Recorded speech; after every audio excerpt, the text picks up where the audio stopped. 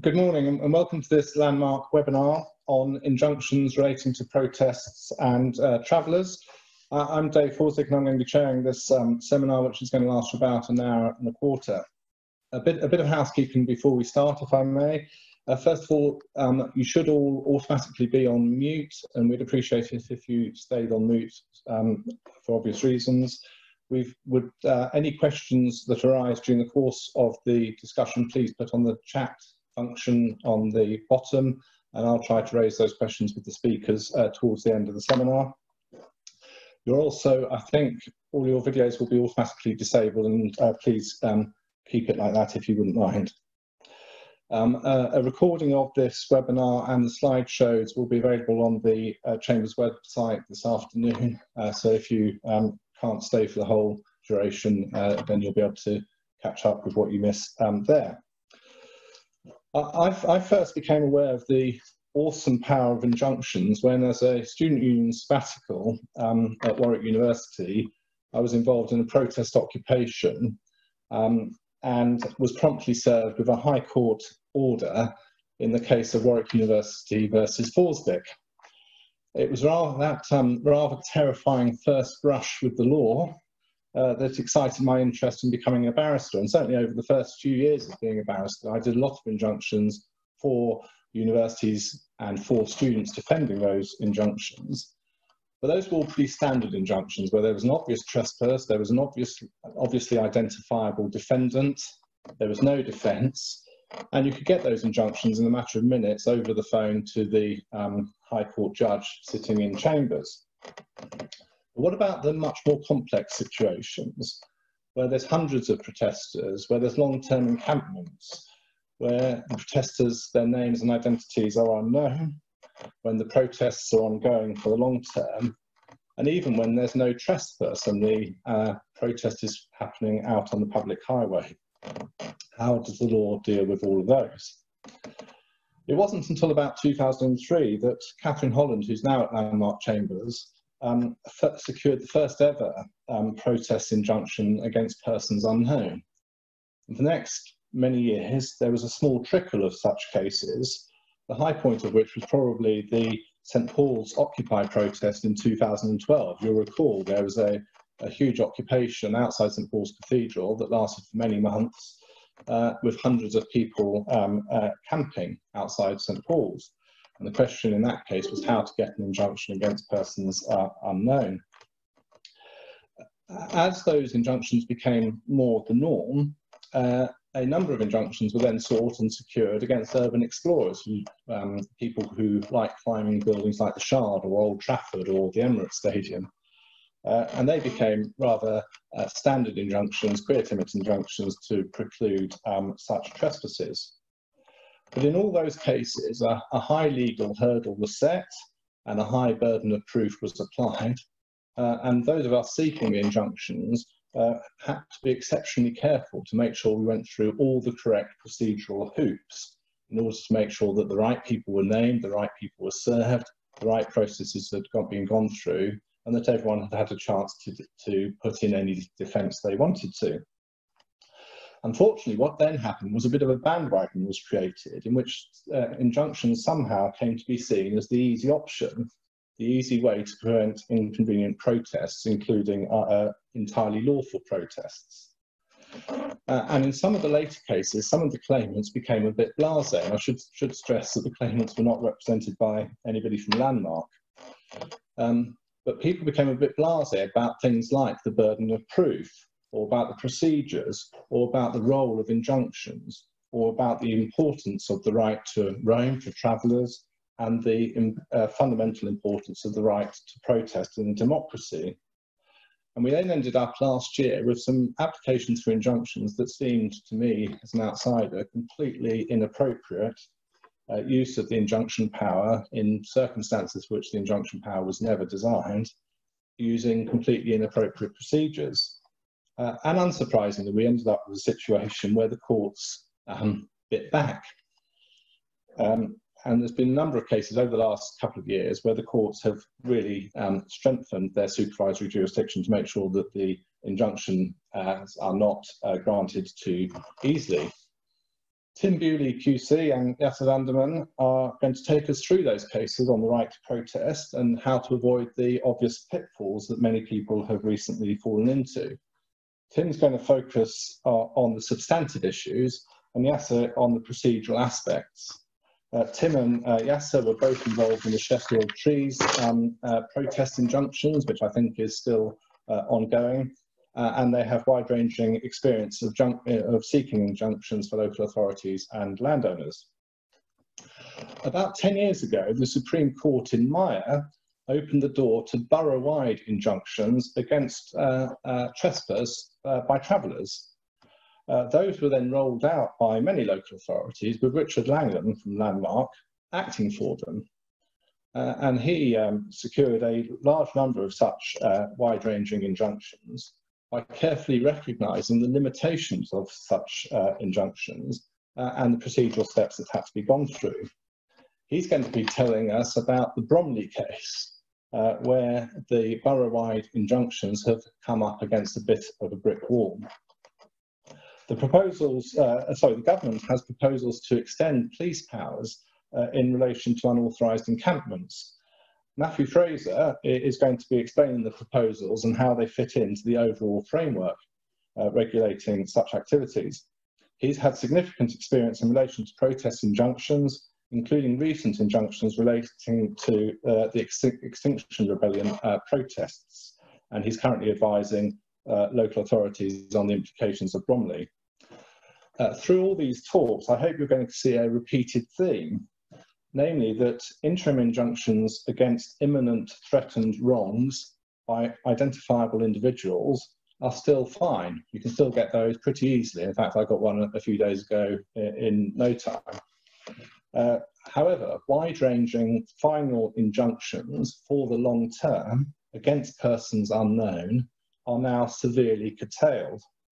The talks will emphasise, I hope, the importance of getting the procedures right, the defendants right, the service right, and the ambit of the injunctions as limited as possible to achieve the desired objective.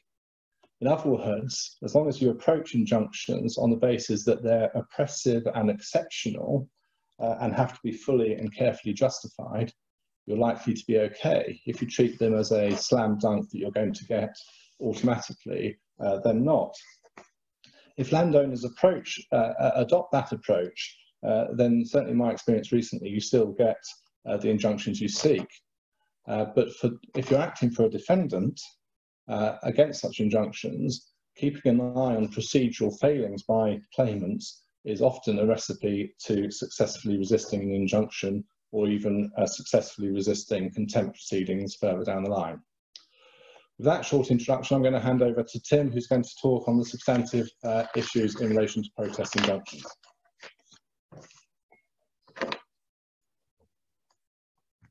Thank you very much, David. So, as David says, Yasser and I are going to be speaking under the general topic of injunctions against protesters, but I'm going to be dealing, this is a two-part session, it's slightly longer than the other sessions.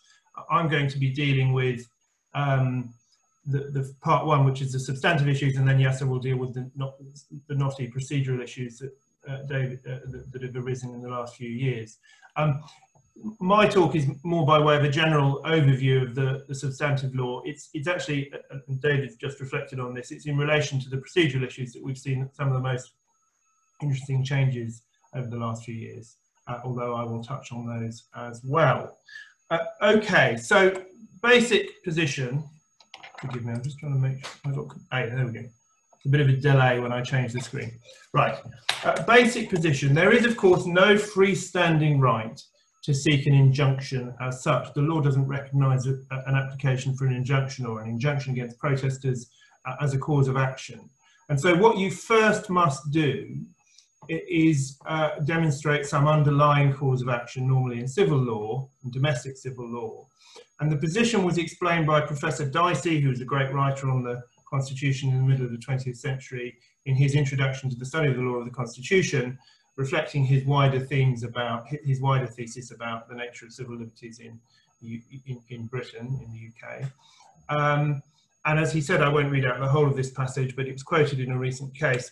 There is no special law allowing A, B and C to meet together either in the open air or elsewhere for a lawful purpose, but the right of A to go where he pleases so that he does not commit a trespass, and to say what he likes to be so that his talk is not libelous or seditious, the right of B to do the like, and so on, lead to the consequence that A, B, C and D and 1,000 or 10,000 other persons may, as a general rule, meet together in any place where otherwise they each have a right to be for a lawful purpose and in a lawful manner.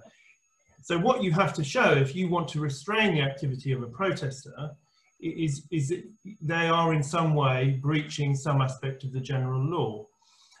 And subject to the role that the European Convention on Human Rights plays in this field, which I'll touch on, that remains English and Welsh, and I suppose also, although I confess I'm not an expert, also Scottish law.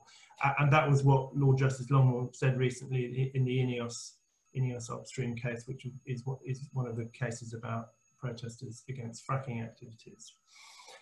With that thought in mind, I just want to think about what the causes of action might be in a moment, but a critical element that's going to be important to that is who the nature of the claimant for the injunction is. And in broad terms, we have seen there are going to be two kinds of possible claimant, and the cases over the last 4 or 5 years probably divide roughly 50-50 between those. So first of all, you may have a public body claimant, obviously a local authority, the City of London in relation to the St Paul's protests that David was talking about, Birmingham City Council in the Asfar case, dealing with protests against the teaching of LGBT issues in a local school, that sort of situation.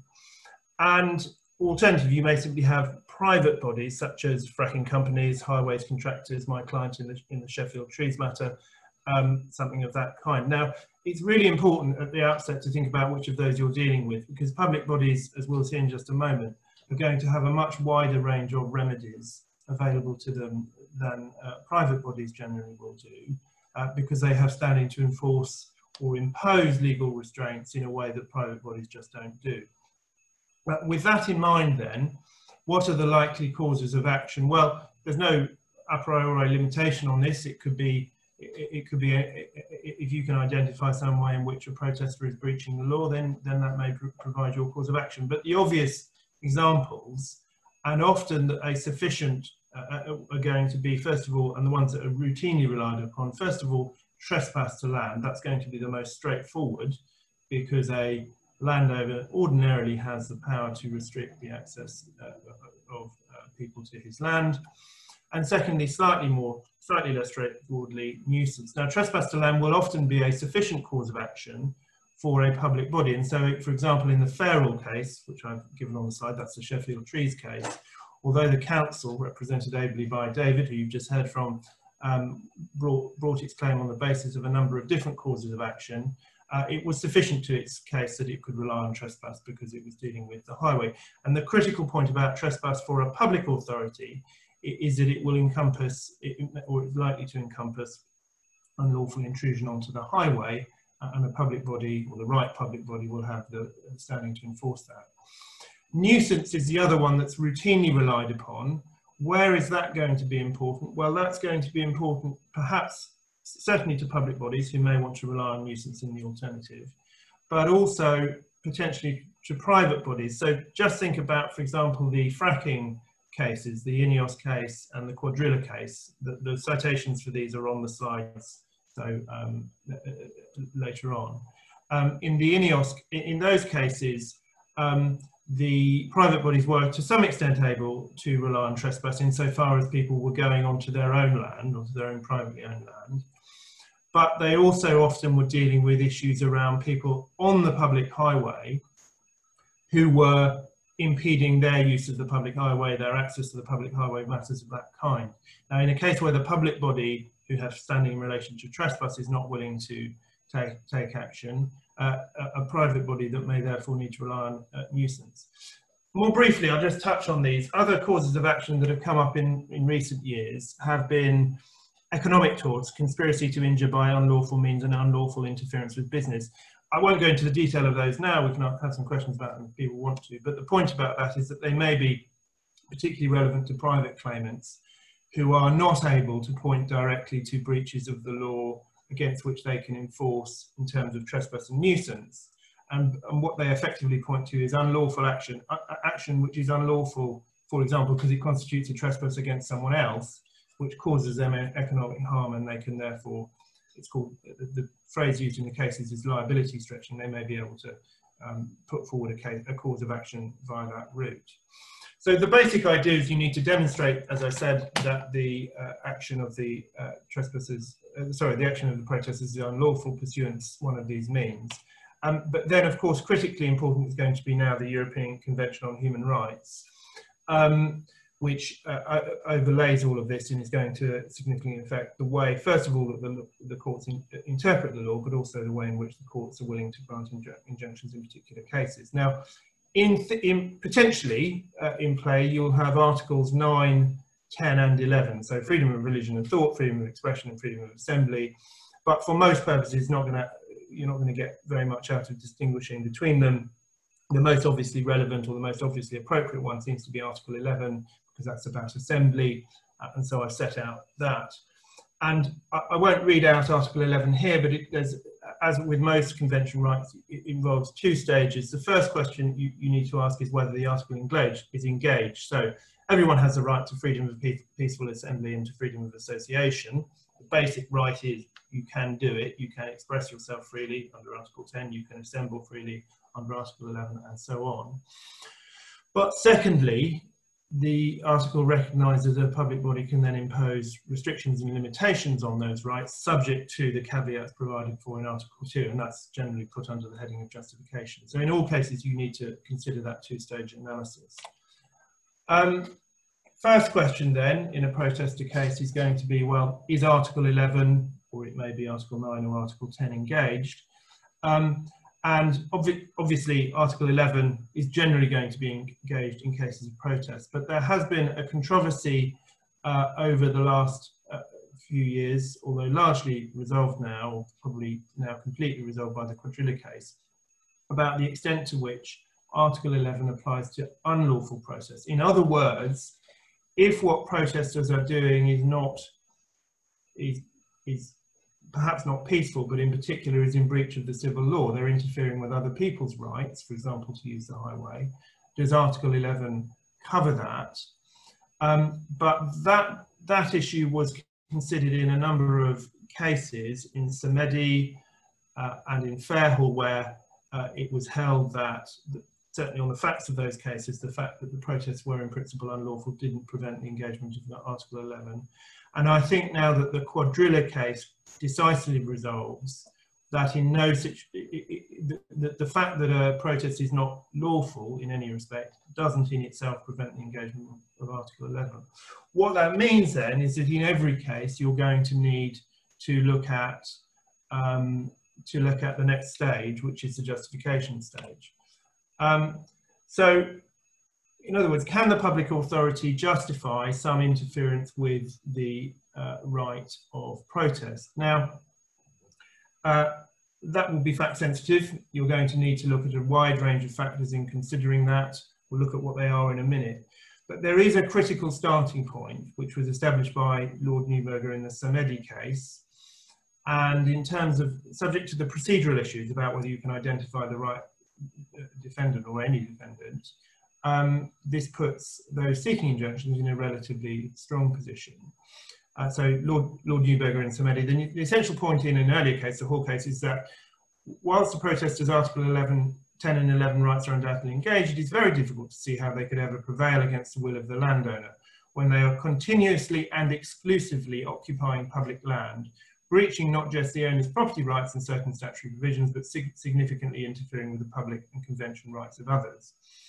And in the Fairhall case, Mr. Justice Mayo put a bit of a gloss on that and said effectively that the starting point is going to be that if what you're doing is breaching the law, that's going to be a very powerful factor in terms of justification.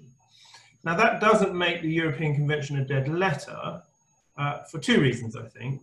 First of all, because the Convention has tended to influence the way in which the courts have approached generally domestic law. And some of the points that David has reflected on, and we'll hear a bit more about from Yasser in a moment, are, I think, influenced by the fact that the court is conscious that it's dealing with, as David said, the fundamental right of process. Secondly, it's one thing to say you can justify an injunction in general. It's going to be a different question to think about, well, what is the detail of that injunction and how far should the courts go, and hard issues of justification may come in there. What then are the relevant factors? Well, the first one I've just reflected on, whether there's a breach of domestic, civil and or criminal law. And of course, just pausing on that, if you think about how that relates to what I said at the outset, by definition, in a case where you've got a prima facie right to an injunction, you have already established, you have to have established that there's some breach of domestic, civil or criminal law, because there isn't. The way English law works is there's no right to seek an injunction, no ability to restrain the protest in the first place. So by definition, albeit context will vary, this is going to be a factor that's in play in terms of justification for an injunction. What else will be important? Well, obviously, I think they're common sense in a way, but first of all, the extent of the interference with the rights of the claimant, that's the person seeking the injunction, remember, in this context. In a private law case, that's going to be the extent to which their ability to use their land or carry out lawful activities is impinged.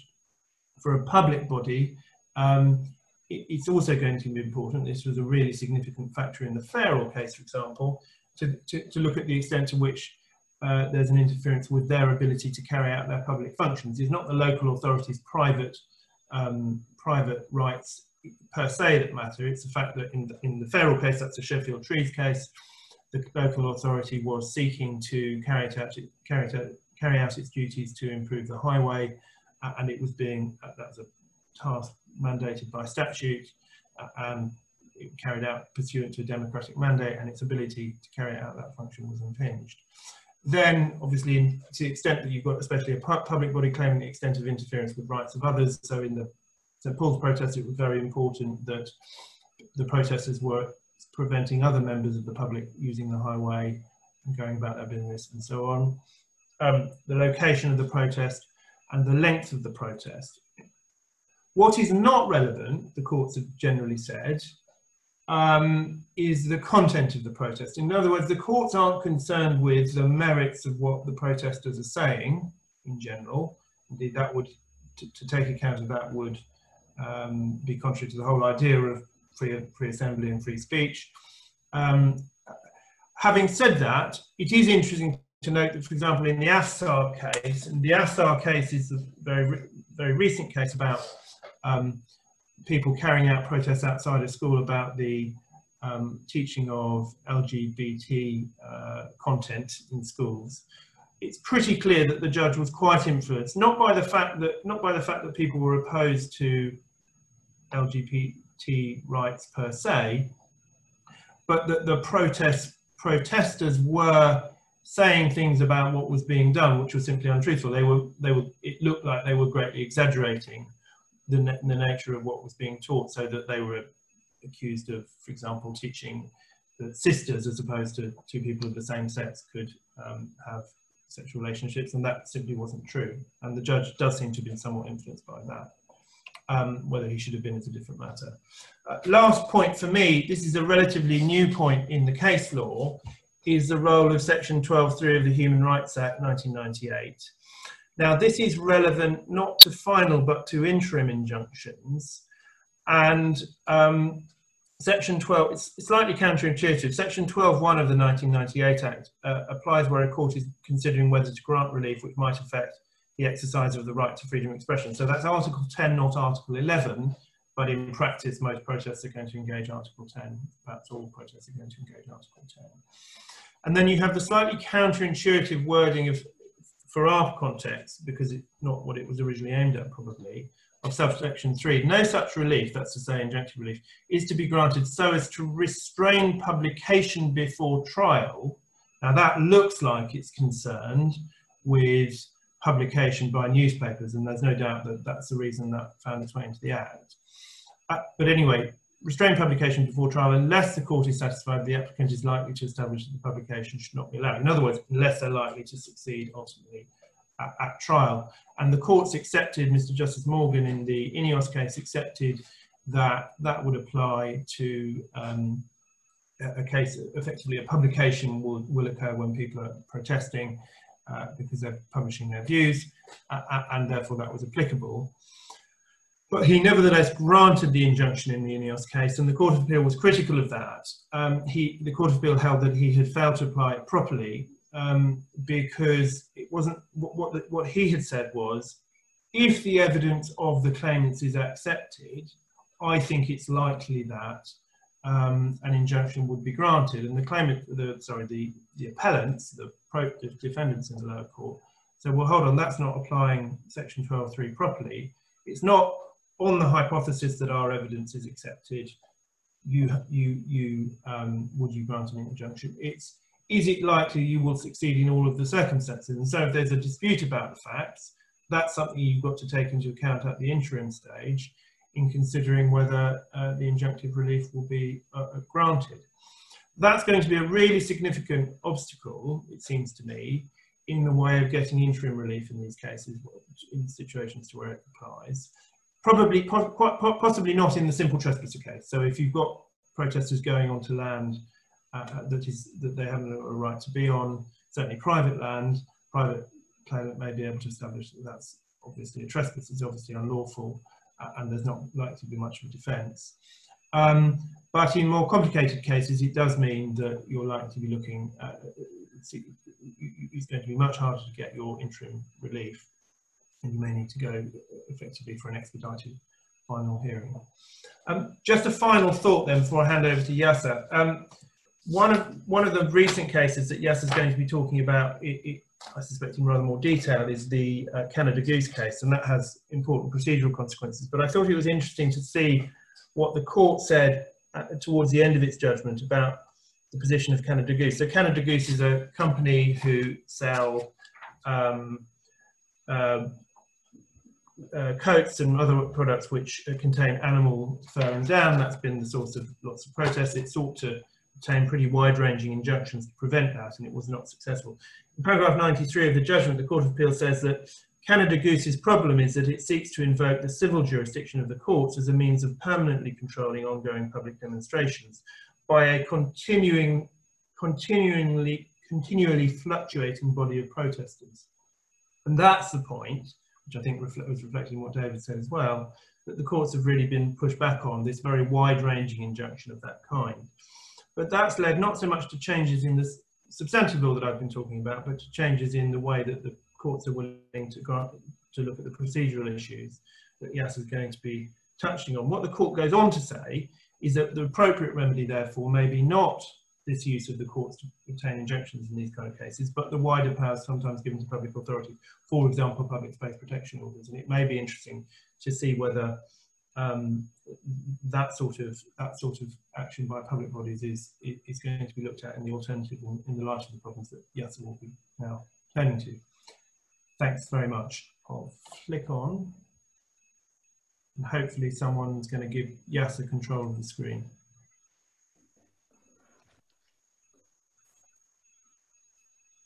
And I shall mute myself. Thanks very much, Tim. And good morning, everyone. As you might say, I'm currently at the stage where I should probably be having my second lockdown haircut, but I don't necessarily want to brave my wife's scissor work for a second try if I can get away with it, which is basically my way of explaining, if not justifying, my unkempt hair at the moment. Protests. Something's happened over the last few years, resulting in an absolute explosion of protests, something in the political environment, I suppose. Meaning that, you know, I've been involved in the Sheffield Tree protest case that Dave was talking about, Goldsmith College protest last year, protests relating to energy companies, security companies, park authorities. So it really has exploded and found every aspect of our environment. I'll be talking about the procedural aspect, getting to court. And we thought it'd be useful for me to go after Tim, but Tim shows you where you need to end up and I can show you how to get there, hopefully. Unless that you think this is the boring and inconsequential part of the talk, please think again. The procedure involved in this specific type of proceeding, injunctions against protesters, is perhaps procedurally the most fraught I've come across. If you don't dot every I, cross every T, the court will come down on you like a ton of bricks. And so I cannot stress how seriously you should be taking the getting to court phase.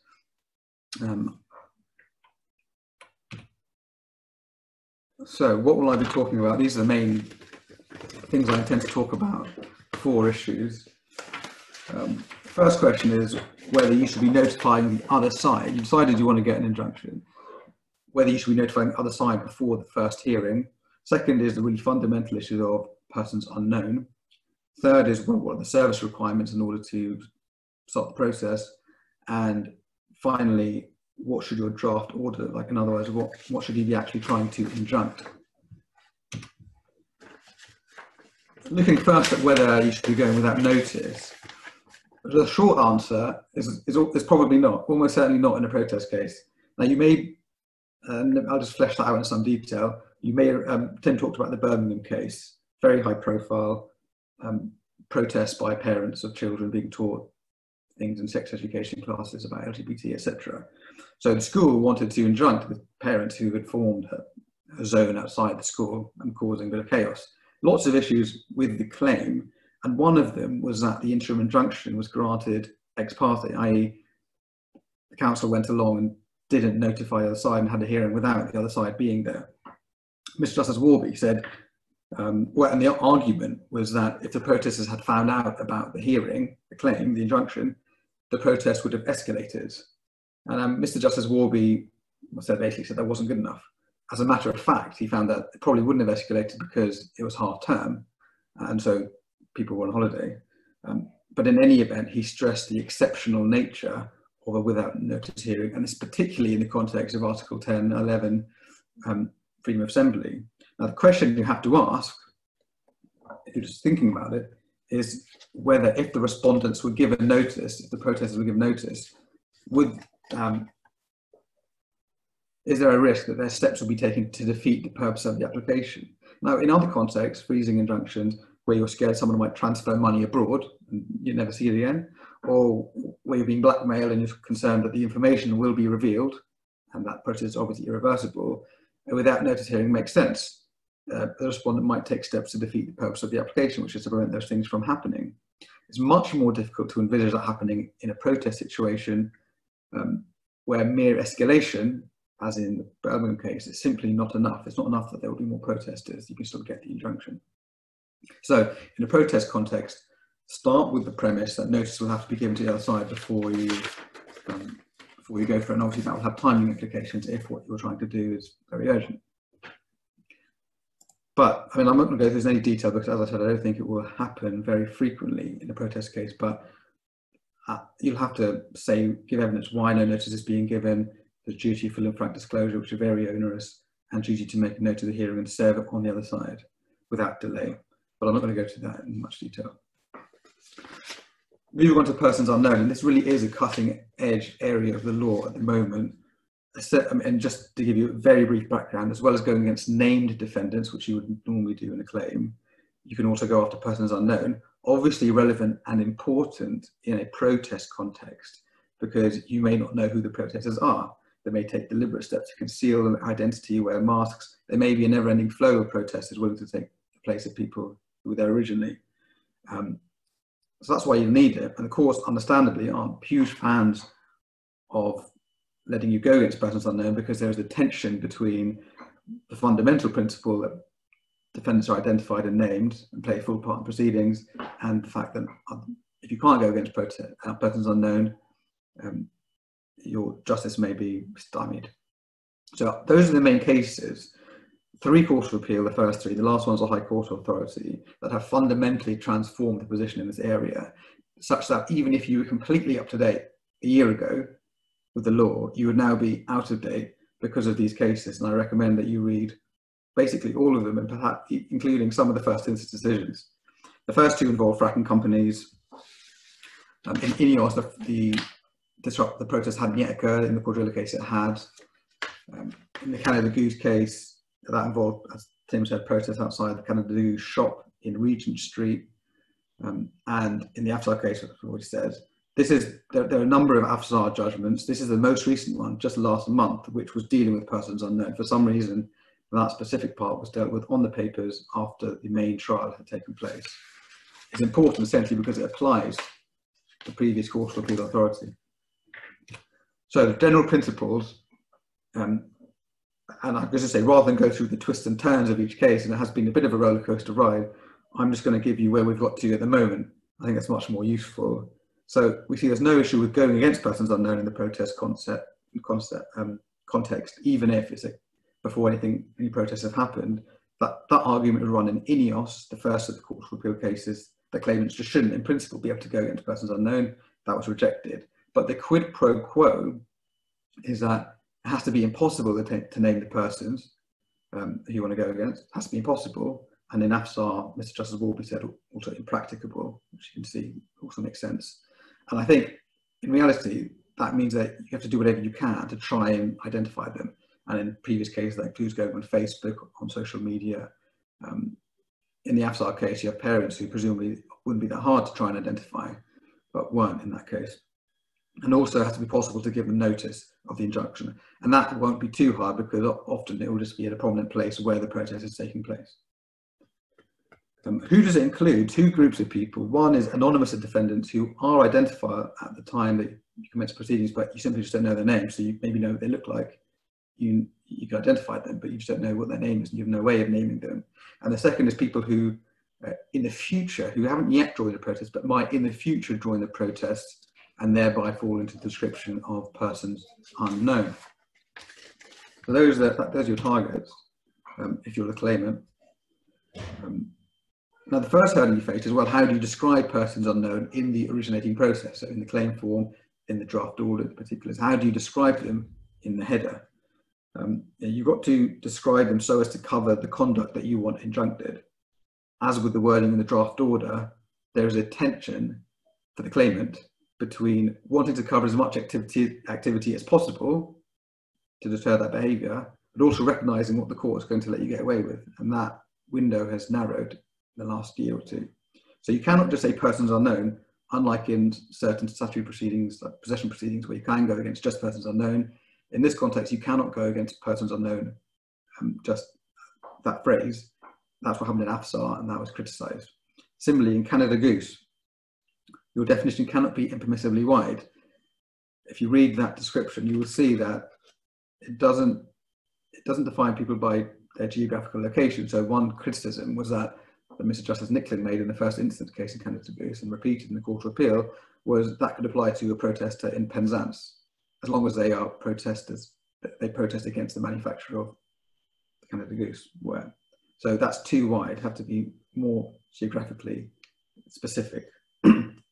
What was acceptable was the last example that was using quadrilla. So you can see how specific that has to be. It's got the geographical element, it's got the specific type of activity and even intention. That's how much detail you have to use to describe individuals. And for every type of behaviour that you want to stop them from doing, often you will see them listed as separate defendants. So separate defendant 4 might be persons unknown entering or remaining on X land. Defendant 5, persons unknown blocking any part of the bell mouth at the site entrance, etc., etc. That's often how it's done to prevent you having a huge block of wording just for one persons unknown defendant. And what you end up finding is that the wording used to define persons unknown in the claim form, particulars, etc., is basically the same as the wording that you will put in the draft order, i.e. the wording of the injunction. But I'll deal with the draft order wording later on. A further twist in the story. So the Court of Appeal in Canada Goose has added a further restriction to this type of proceeding and relief. A final injunction granted against persons unknown will not apply to those individuals unless they have committed one of the prohibited acts before the final injunction and they have subsequently been served with the claim form. So the interim injunction stage, that will apply. The interim injunction will apply to newcomers, people who, before the interim injunction was granted, had never protested there before. But once the final injunction is granted, the category of people it counts against is closed. Presumably you'll have to start proceedings against those people in a new claim. And that was applied, and I should say that was the first time that I'd ever seen that. And so it was completely new. And it was applied for the first time by the High Court in Afsar, and summarised quite neatly there by Mr. Justice Warby. So unknown persons in protest can only be subject to a final injunction if the person unknown is described sufficiently, they fell within that description or came within it later, but before the final injunction, i.e. they had been there at the protest, perhaps they'd been caught on camera or something, even if you don't know what their name is. They had then been served with the proceedings, and obviously it's impossible or impractical to identify them. So much harder now to go against it. But you do have a very mobile group of protesters. Take, for example, Extinction Rebellion or the Sheffield Tree protesters. You have a huge group of people willing to protest who are interchanging, provides more difficulties for that scenario now. Moving then on to service of the claim form, accompanying documents such as witness statements, particulars, etc. This tripped up the claimant in Canada Goose, so do be wary of it. It's not foregone conclusion, particularly applicable when going against persons unknown, which I said will often be the case in protest cases, but applies to name defence as well. For persons unknown, you have to apply for an order for service by an alternative method. You can't serve it at the address of the persons unknown because you don't know where they live. So you have to apply for it to have it served alternatively at a prominent place, and that will often be at the place of the protest on a post around the circumference, etc. And you make this application when filing the claim. You get a hearing very shortly after you claim is filed and issued with a master, High Court master, so that you can then serve all the documents on the named and non-named defendants at the same time. Again, looks straightforward, but was fatal in Canada Goose, so do be wary of that. Moving then finally onto the draft order, another very tricky issue. What should you actually injunct? Some basic principles distilled in Canada Goose. These have been refined and even completely changed between INEOS, Quadrilla, Canada Goose. So in Canada Goose, Lord Justice Leggett looked at, so the first is that the wording of the injunction has to refer to acts which correspond to the tort. So if you are unhappy about trespass, the wording has to be related to it's prohibited from entering or remaining without consent on this land. It may include lawful activity, but only if there are no other proportionate means of protecting the claimant's rights. And we'll look into that in more detail in a moment. A big important point is the sufficiently clear and precise wording of the draft order. And in Canada Goose, Lord Justice Leggett looked at 3 types of uncertainty. First type of uncertainty is where terms are ambiguous, i.e. where they have more than one meaning. The second type is where terms are vague, i.e. there will be borderline cases to which it is inherently uncertain whether the term applies. So terms such as unreasonable, vague. Terms such as a short distance, vague, because you're not sure where the borderline is. And then the third type of imprecision is where terms are too convoluted, technical, or require legal knowledge. So, for example, you can't just put the wording is prohibited from trespassing on X land or prohibited from being responsible for a nuisance. You have to spell out the exact conduct. As the laws have the clear geographical limits and clear temporal limits to the injunction. And then very briefly, just looking at 2 examples, one which is unacceptable and one which was acceptable. Quadrilla example, this is an acceptable example of the draft order. You can see that it's geographically specific, referring to the site entrance, refers to intention, which the court in that example said was okay.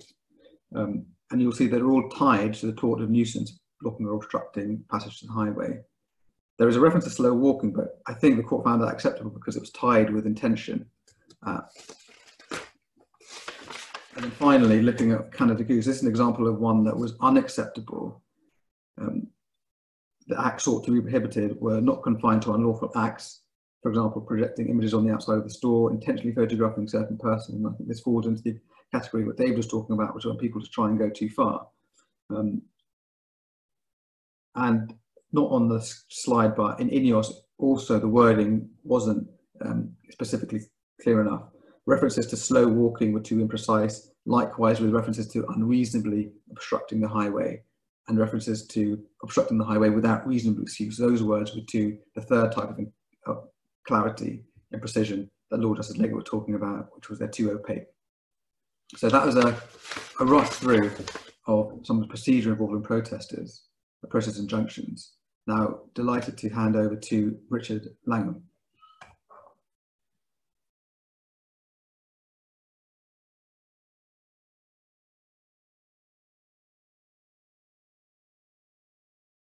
Control.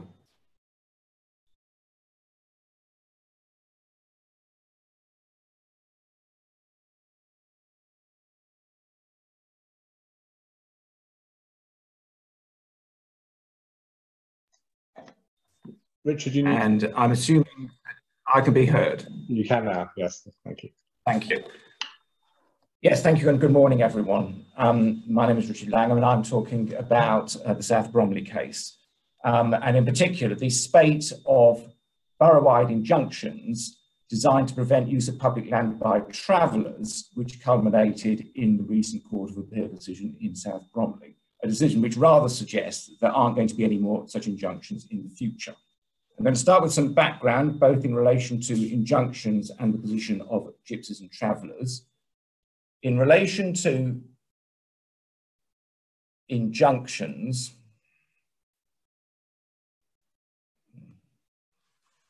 it's been accepted since the mid-2000s that it's possible to make injunctions against persons unknown.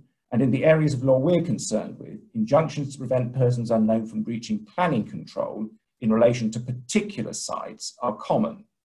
In the case of Mayor in 2009, it was held that in relation to a threatened trespass, the appropriate remedy was an injunction rather than a possession order, and that such an injunction also could be made against persons unknown, although that was in relation, again, to a small number of particular sites.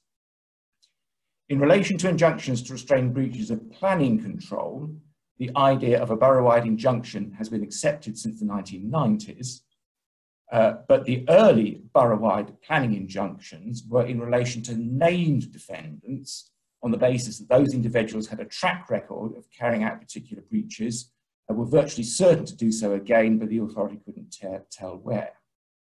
Background in relation to gypsies and travellers, as many of you will know, the legal and planning policy definition of gypsies and travellers requires a nomadic habit of life, that is travelling for the purposes of making a living. The Court of Appeal in Bromley accepted that the ability to travel and to stop on land while travelling was an integral part of the gypsy way of life and is protected by Article 8.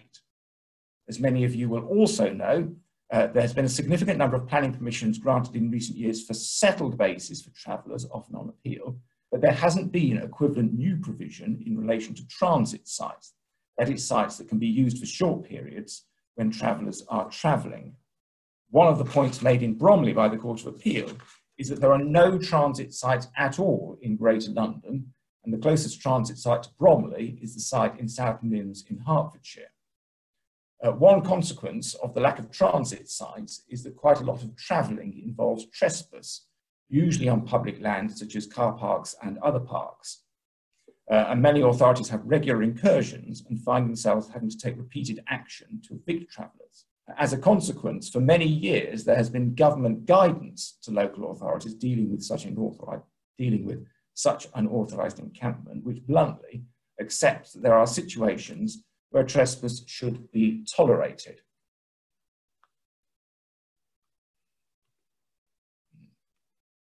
I don't seem to have control of the slides. Thank you. And so I turn to the kind of injunctions that were considered in Bromley. Starting in about 2015, boroughs and districts began to obtain injunctions against persons unknown to prevent encampment on any public land within the authority's area.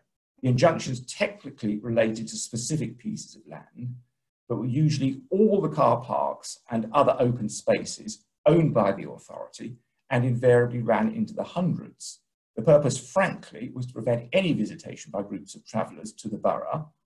The evidence in support usually showed that there'd been a pattern of regular trespassery encampment by travellers on open space in the past, that conventional enforcement measures always took time, and that while the trespass continued, there was often fly tipping, which had to be cleared at the public expense. And if someone is controlling the slides, I'd like the next one, please. Thank you.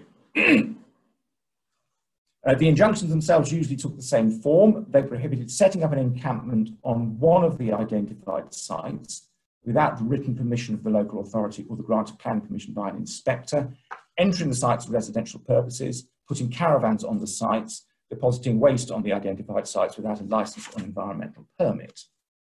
You can see that the injunctions that were sought appear to assume that trespass would involve a breach of planning control, and the authorities invariably relied on 187B of the Town and Country Planning Act.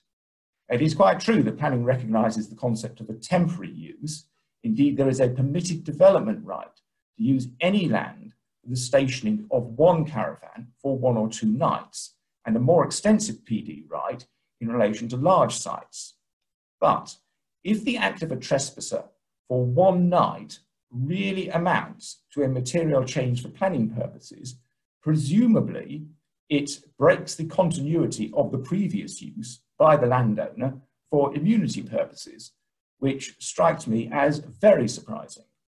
How it is that the act of a trespasser amounts to development has never really been considered, so far as I'm aware. It appears to have been floated in Bromley without being answered. Now, can we have the next slide, please? Thank you. In terms of procedure, the authority invariably made a without notice application for an injunction with provisions for substituted service and with a fixed return date in about 3 months' time. The authority would get its without notice injunction and on the return date would ask for what it called a final order. Until Bromley, no one contested the grant of the so-called final order, and final orders were always granted. The final orders were invariably time limited, the period usually being about 3 years. And it's relevant to note, therefore, that most of the existing orders are about to switch off if they haven't done so already. I would also observe that the provisions for service that were originally secured by the claimant authorities wouldn't satisfy the requirements that we now understand from Quadrilla and Cameron, and also the so-called injunctions, the so-called final injunctions are not final injunctions within the meaning of Canada Goose. If we can have the next slide, please. Several of the judgments on the return days were reported, and I give the references there. In fact, the Court of Appeal tells us that there were a total of 38 such injunctions with a high concentration in and around Greater London. Next slide, please. Next slide. Thank you. And so I come to the Bromley case. This started in the normal way. On the return day, the judge made a wide injunction in relation to fly tipping and waste, but didn't make an injunction against anything else. It appears that the judge was unclear as to whether unauthorised encampment would always be in breach of planning control.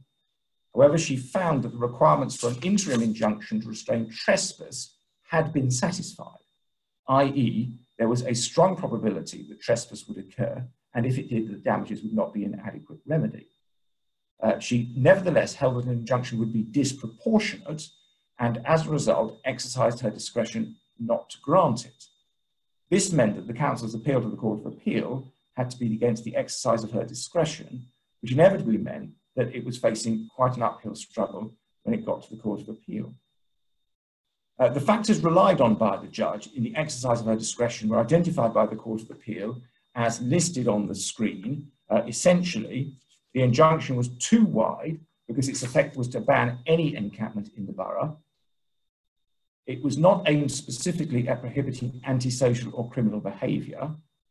There were no transit sites at all in Greater London. Injunctions like this would have a cumulative effect. There had been no equality impact assessment or consideration of Article 8, the best interests of children, or the public sector equality duty. Can we have the next slide, please? The judgment of the Court of Appeal was delivered by Lord Justice Coulson. He rejected the criticism of the judge and made it clear that essentially he agreed with her. He proceeded to give guidance on how the court should approach the grant of such injunctions in the future in paragraph 108. That you have on the screen, and I'm going to read it. When injunction orders are sought against the gypsy and traveller community, the evidence should include what other suitable and secure alternative housing or transit sites are reasonably available. This is necessary if the nomadic lifestyle of the gypsy and traveller community is to have effective protection under Article 8 in the Equality Act. If there is no alternative or transit site, no proposal for such a site, and no support for the provision of such a site, then that may weigh significantly against the proportionality of any order.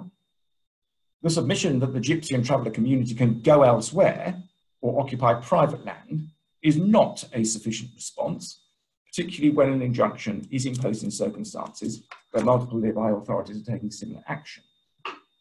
There should be a proper engagement with the gypsy and traveller community and an assessment of the impact that an injunction might have, taking into account their specific needs, vulnerabilities, and different lifestyle.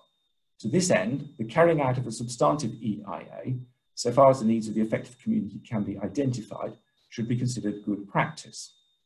And then finally, special consideration is to be given to the timing and manner of approaches to dealing with any unlawful settlement, and as regards the arrangements for alternative pitches or housing. I have to say, I don't quite understand how that last requirement operates, but I think it is perfectly clear how the previous requirements are intended to operate. The judge went on to say at paragraph 109 that an injunction which prevents gypsies and travellers from stopping at all in a defined part of the UK would comprise a potential breach of both the Convention and the Equality Act, and had earlier said that there is an inescapable tension between the Article 8 rights of the gypsy and traveller community and the common law of trespass. Next slide, please. Thank you. And so I finish with some thoughts on where we now are.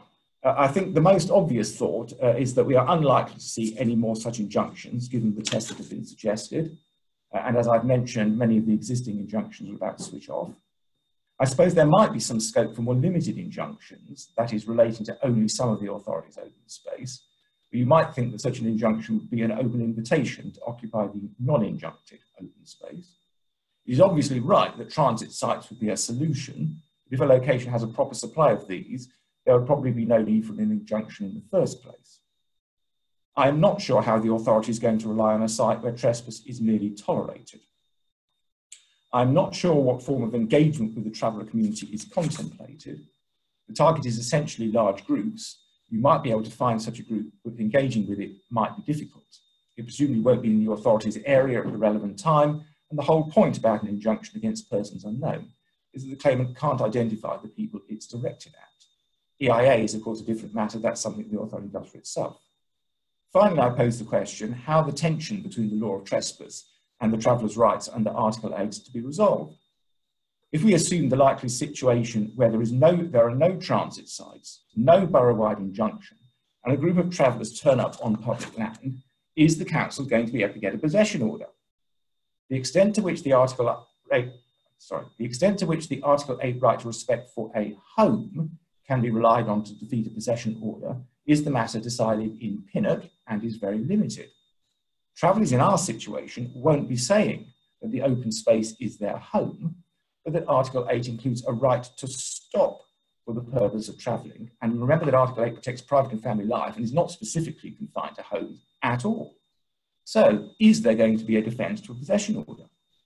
If not, is the authority going to find itself chasing a group of travellers around its borough with a series of possession orders, which was exactly the reason why the Supreme Court in Mayor said that injunctions to prevent threatened trespass against vulnerable sites were a good idea in the first place.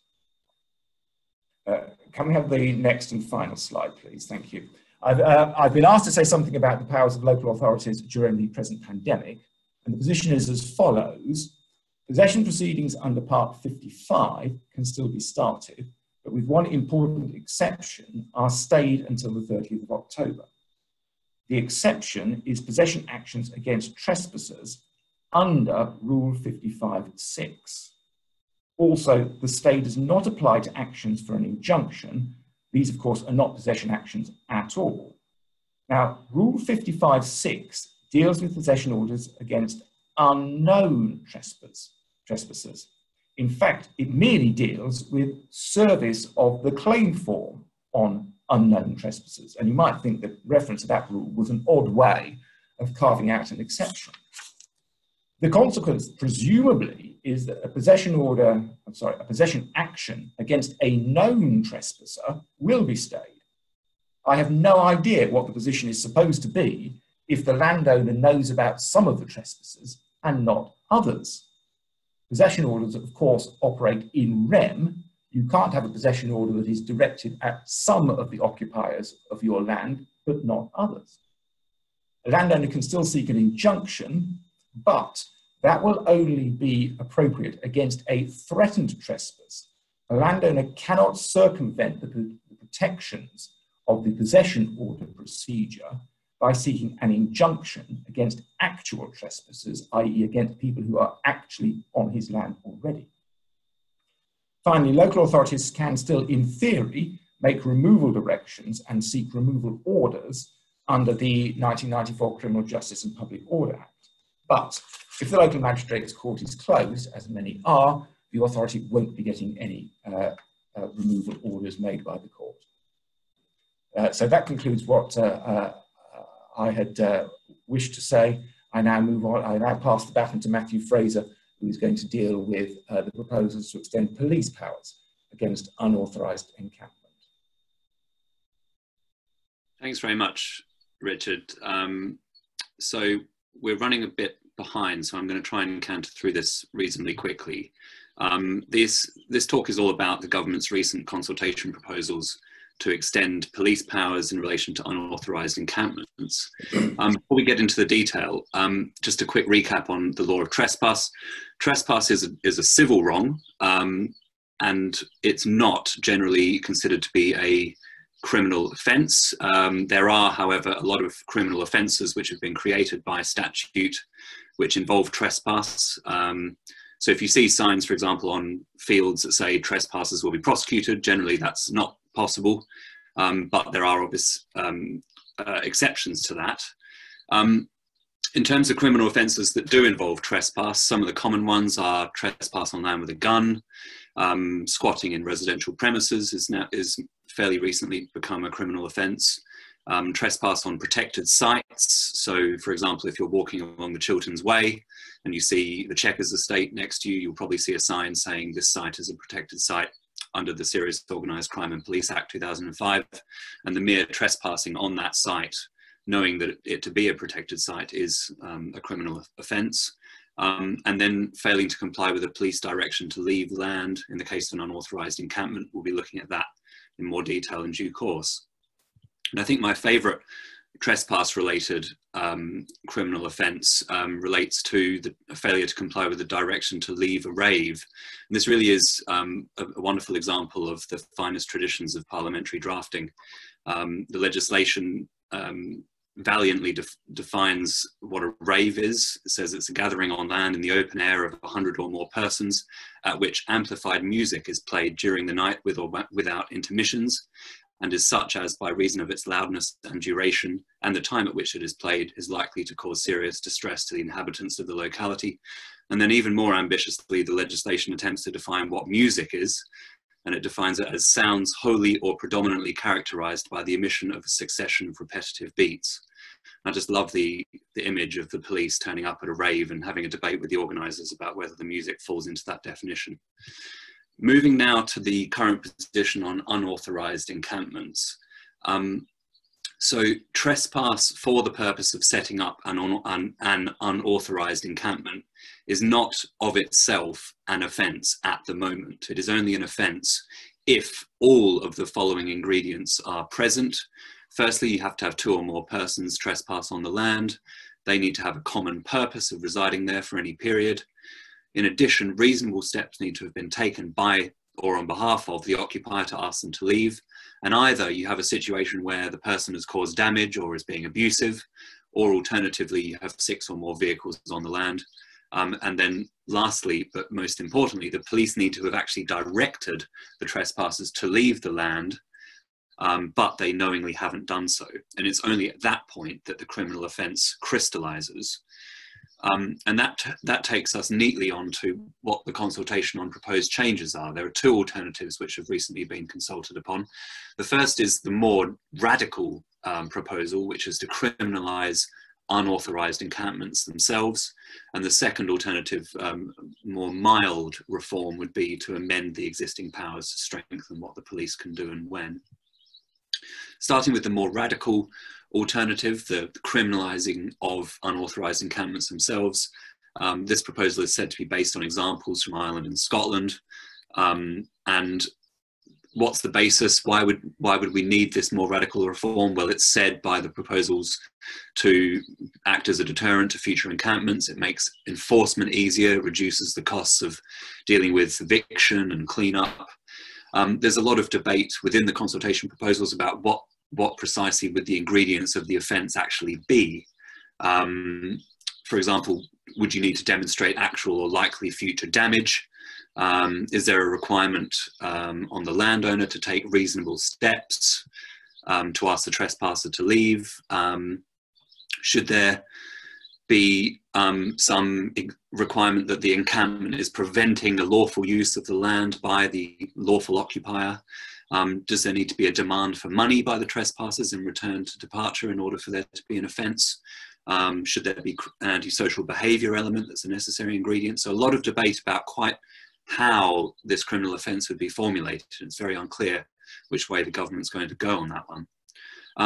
The more mild alternative, less radical, rather than creating a criminal offence itself, would be to just strengthen the powers somewhat.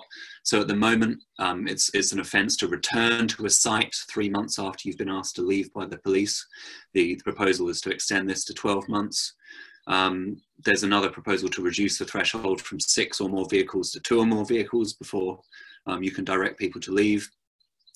There's a proposal to expand it to highway land rather than private land. And finally, there's a proposal on foot to allow the police to direct trespassers not just to the same local authority area, but also to widen this to neighbouring local authority areas.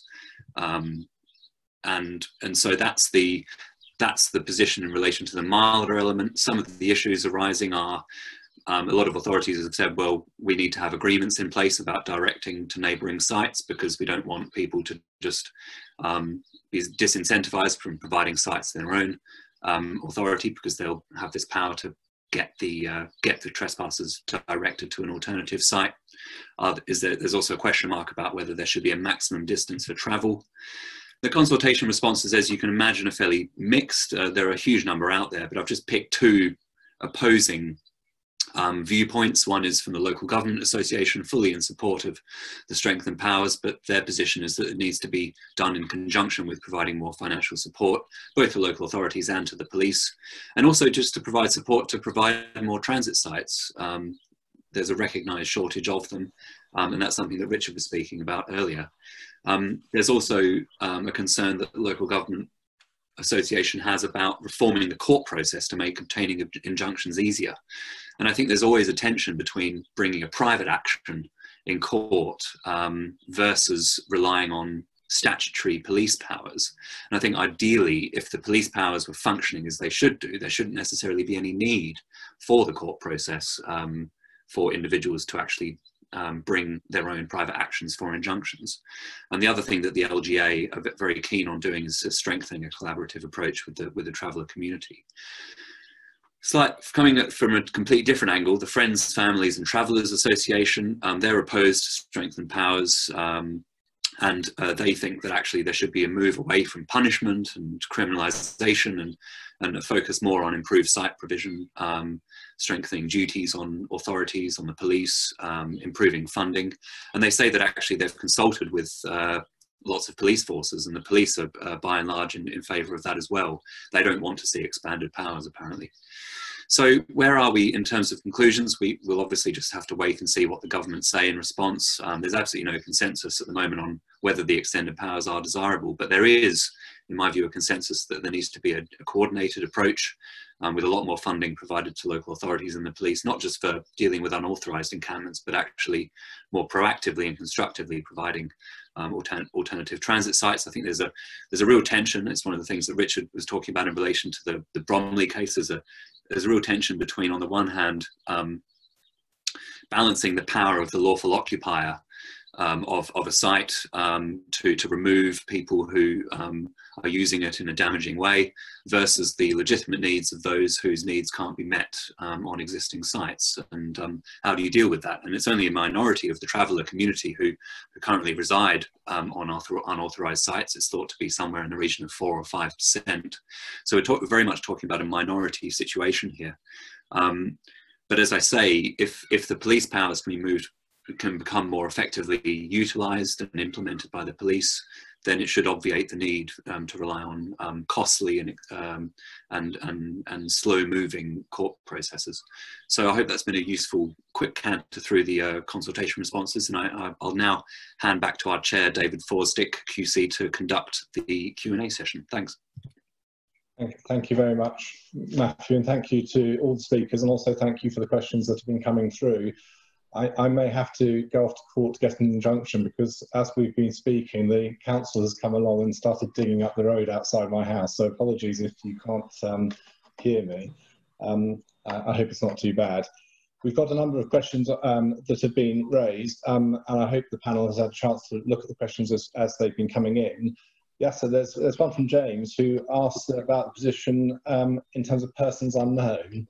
And the situation where they haven't protested prior to the final injunction, but they're within the categories covered by the final injunction, would they be banned?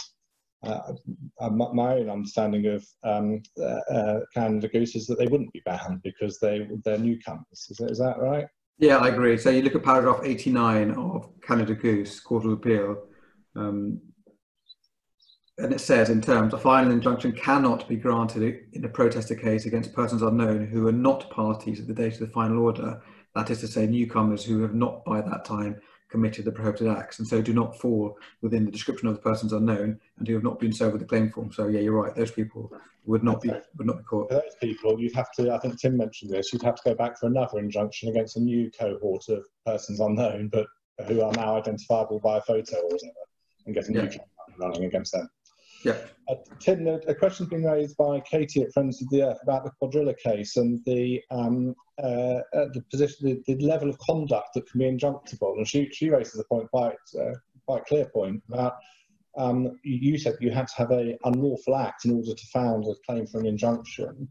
And she points out quite rightly that in Quadrilla, some non-unlawful acts were within the ambit of the final injunction. How do you square that circle? Well, I think I saw that question, and Yasser and I have just had a brief debate about it, so Yasser can come in if he thinks I've got it wrong. But I think the point is that the starting point that I identified is still correct. You have to, and it's kind of fundamental to the whole approach, think back to that Professor Dicey quote, you have to identify some unlawful action which founds your right to seek an injunction and which founds the ability of the court to restrain what the protesters are doing.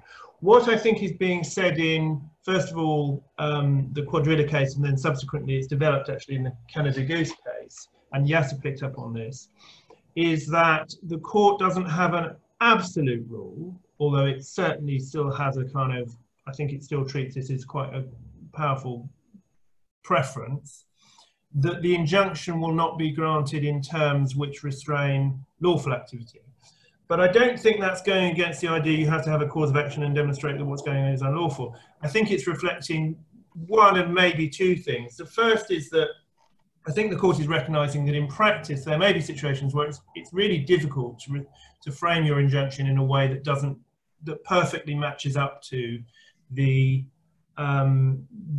what would be unlawful under the relevant cause of action.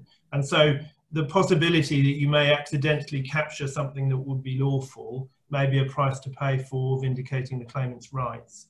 And secondly, and I think this is going to be more controversial, but I think this may be contemplated by the court, there may be situations where in order to prevent in future the breach of something that it would be unlawful, it may be thought necessary, even if you could precisely frame the injunction without this, to restrain something that is lawful. For example, something that will be lawful in itself, which would be preliminary to doing something unlawful. So you may be able to have, and I think this is quite controversial, and I don't think it's straightforward from Canada, so you may be able to have a situation where you'd have an injunction which would stop people going to a location with a view to carrying out something unlawful. That's how I understand it. If Yasta thinks I've Richard, can you come in there? Yes, I had read what is said in Quadrilla as covering the kind of situation that you often get with planning injunctions. You can obviously, it is obviously unlawful to lay hard standing without planning permission, but the injunction will often also cover bringing materials onto the site. It is itself perfectly lawful, but is regarded as being something that clearly could be ancillary to the laying of hard standing. Those provisions are quite common, although their basis wasn't really discussed before what we see in Quadrilla. But one would hope in the future that that would be the argument that you could use to justify those. But in Canada Goose, it was a very clear line was drawn between the actions of lawful public protests, which couldn't be injuncted, and ones that went the wrong side of the line. Yes. And I just think it's worth re-emphasising, the court is not saying we will routinely grant injunctions against things which are lawful. It's saying it's not an absolute rule that we will not do that if there are good reasons to do it, but it's not going to be the norm. But Richard, a number of questions have come in about the stay on possession proceedings and what local authorities are to do, and in terms of injunctions, in terms of persons unknown and so on. I think the short question for local authority listeners here is, what on earth are they to do now in the light of all this case law, in the light of the persons unknown case law, in the light of Canada Goose, and of course in the light of Bromley? It looks like they're in a rather impossible... They are. Yes. I mean, in light of Bromley, the scope for an injunction is going to be... The question is whether there's any point in seeking an injunction that's only going to protect some only of the open spaces in an authority's area. Now, I suppose one can envision situations where there are particular car parks or playing fields that are that have been used in the past, and that there's a particular reason to protect those. And Bromley doesn't prevent. It doesn't deal with the propriety of an injunction of that kind, but I mean, I can say from experience that those sort of injunctions are quite rare. Authorities, in fact, didn't really use injunctions until they discovered that it was possible to protect all the open spaces in their area. Which that could be very much more difficult. Yeah, Maya was designed to address that particular issue of what used to be called, I think, when I was very junior, a cat and mouse game around a local authority's area. Yes, that's right. Yes, and the case now has come full circle, effectively. Yes. Local authorities are because Mayor was much more straight. Well, it wasn't really necessary to worry about the problem with trouble the Court of Appeal, because that was just the Forestry Commission's forests. Yeah. And then in relation to possession proceedings, the only alternative is possession proceedings, and the position is as I've outlined it.